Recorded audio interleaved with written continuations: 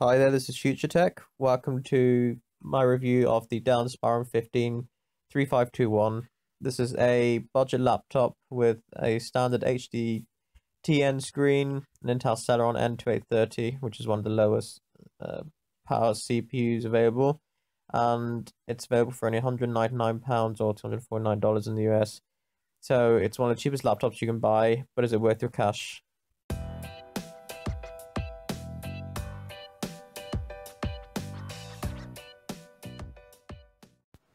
Taking a look around the laptop, we can see that it's covered in a sort of honeycomb texture plastic, which is actually fairly resistant to fingerprints. It doesn't exactly feel like the most high quality material, but then it is not a premium laptop. On the bottom, you'll find a battery cover, a flap for changing the hard drive, and RAM, which is always something good to have. On the left side is a power supply socket, a fan vent, though no fan is actually installed since the laptop stays cool without it. Moving on, an HDMI port for plugging in an external display, and two USB 2 ports. There are no 3.0 ports. On the front, a memory card slot, and on the right side there is nothing apart from a Kensington lock. There is no CD drive on this particular model, and as far as I know you can't install your own. Trackpad is quite large and the clicky buttons are good but quite loud. The keyboard is sort of average chiclet style keyboard and it doesn't have too much flex. The only LEDs are the low battery light and charging light, and the caps lock, which works the way it should.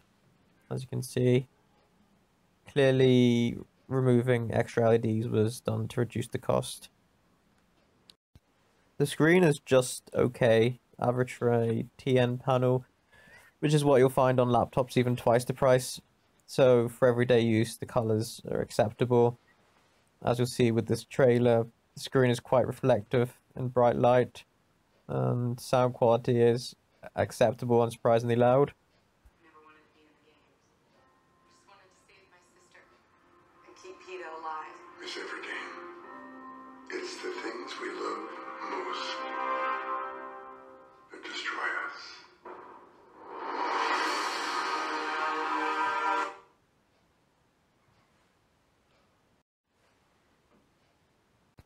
Onto web browsing.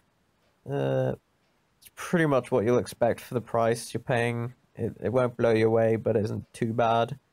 I mean, remember the page I'm loading now, The Verge, is actually quite a heavy website, so even, you know, more expensive laptops would struggle in some senses, but it'll do the job for basic web browsing, you know, what you'd expect, as I said. The typing experience is quite good, in my opinion at least, with keys, you know, the keys on the keyboard have plenty of travel, which is something you'll sometimes find lacking, especially on cheaper laptops, though also on high-end ultrabooks. The spacebar could be slightly more responsive though, but again, that's just my opinion. As you can see here, there's more than enough power for, you know, word processing, PowerPoints, anything basic, as well as maybe a bit of Photoshop too. There are a number of touchpad gestures available here that are similar to the ones you might find on the Apple Mac.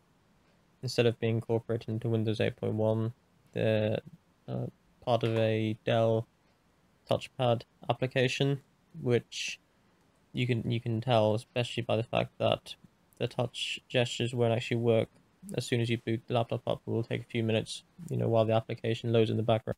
Battery life is around 5 to 6 hours, which is pretty good. And looking at some benchmarks, we'll see that we achieved 678.5 milliseconds in SunSpider, and a single core score of 880 and a multi-core score of 1549 in Geekbench 3.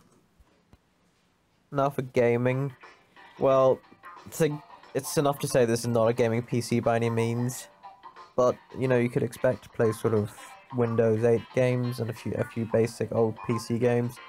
You know, things like, you know, Hill Climb Racing, which are available now in the Windows Store. You know, as you can see, I'm playing it here.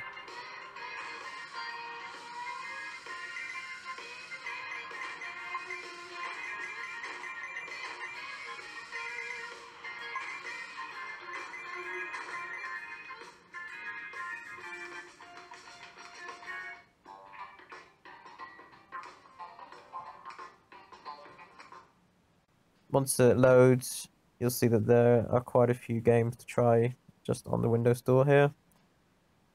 Again, this loading screen sort of, gives you an idea of how powerful this laptop is, or maybe how not powerful this laptop is.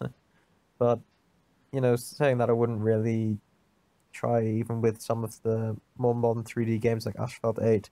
It's just not, this is not a gaming laptop, this is a basic laptop for basic tasks. So to answer the question that I asked at the start, is it worth your money? Well, that depends on what you need it for, really.